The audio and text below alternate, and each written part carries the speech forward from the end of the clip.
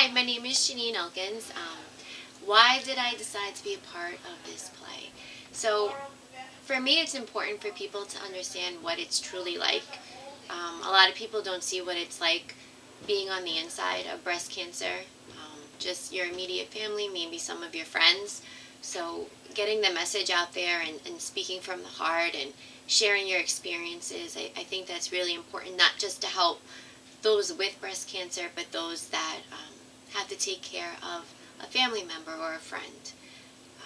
Please join us on October 5th at the Hampton Inn to see the Breast Cancer Diaries and my first play. Thank you.